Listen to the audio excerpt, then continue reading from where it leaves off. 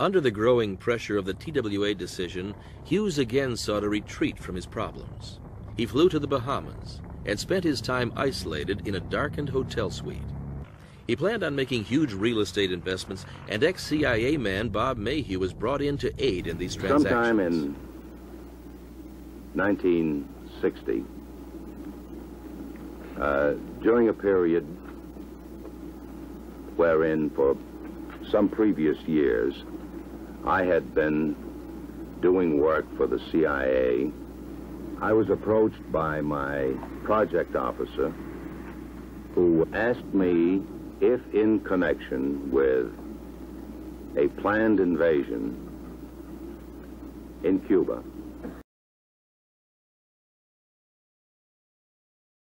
Mehue had been freelancing for Hughes for some time, mainly spying on ex-girlfriends and recruiting naive starlets. Before leaving the Bahamas, Hughes telephoned Mehue and asked him to play a much more important role in the empire. He explained to me that he did not want to make any public appearances in the future, that he wanted me to become his alter ego. He wanted me to convince the world that when they spoke to me, they in reality were speaking to Howard Hughes. Under the direction of Bob Mehue, Hughes was taken by stretcher into a service entrance of the Desert Inn, whereupon he and his aides settled into suites on the penthouse floor. Hughes would remain there in almost constant isolation for the next 4 years. He soon overstayed his welcome as Desert Inn owners sought to regain control of their profitable high roller suites. Came a time later where they had given an instruction to the security guards that if Hughes was not vacated in 48 hours, that they would bodily come up to the 9th floor and kick him out of the hotel. They were very unhappy when Hughes didn't want to leave, so it ended up that we started negotiations and finally made the deal in March to acquire the hotel. Now, in other words, he bought the hotel because he needed a place to sleep. During negotiations for the Desert Inn, Hughes' tax attorneys informed him that casino receipts qualified as active income. This effectively solved his tax dilemma. He was in ecstasy. He called me and he said, "Imagine, this is money from heaven. Are there any more of these joints available?" And so after that, we started to buy more hotels. He got excited about it and had all this cash laying around, so to speak. About that time, he made up his mind that he wanted to be the biggest in the gaming business. Giancana had reason to be confident in his relationship with the United States government. The CIA had invited him to take part in a bizarre plot to murder Fidel Castro. a planned invasion in Cuba. I would contact a Mr. John Roselli. We started having meetings in Miami. During one of those meetings in Miami, I was introduced to a Mr. Sam Gold, who subsequently turned out to be Mr. Giancana. The Mafia were the fall guys. If the operation was discovered, they, not the government, would take the blame. The prize, the return of their Cuban casinos. The idea was put to Johnny Rosselli, Giancana's man in Hollywood, by a CIA contact. He thought I was kidding at first. Then he became stupefied. And after a few more drinks, he knew I was telling the truth. At a meeting in Miami, Rosselli and his boss, Sam Giancana, agreed to kill Castro. I became convinced very early on that both Roselli and Giancana were doing this as good Americans.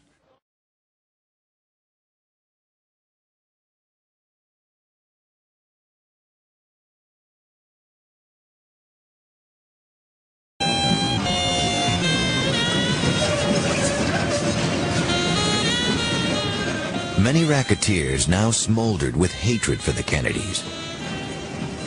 Giancana himself, his union friend Jimmy Hoffa, his co-conspirator in the Castro plot Santo Trafficante, all had been targeted by Bobby Kennedy for prosecution. But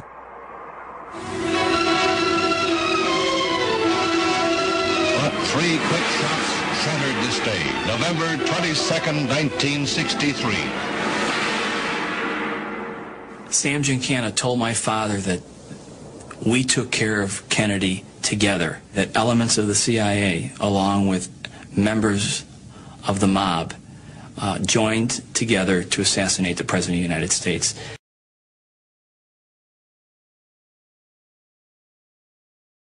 That they each had equal reason to make sure that Kennedy did no longer remain in office.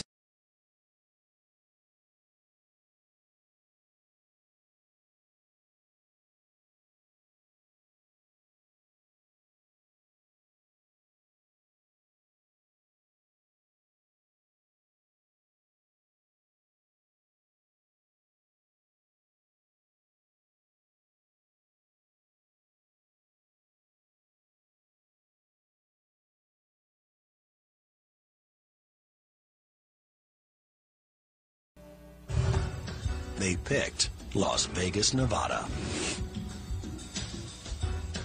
Santo Jr. had enjoyed running the Cuban casinos, but was hesitant to invest in an operation within the United States.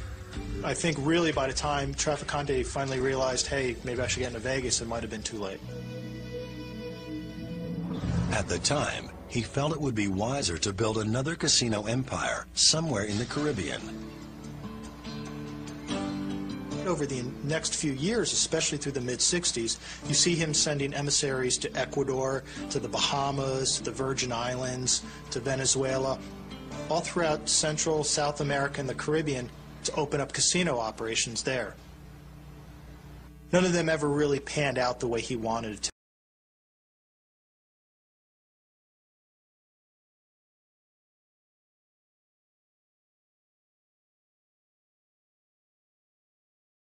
It was a very, very tough time for me.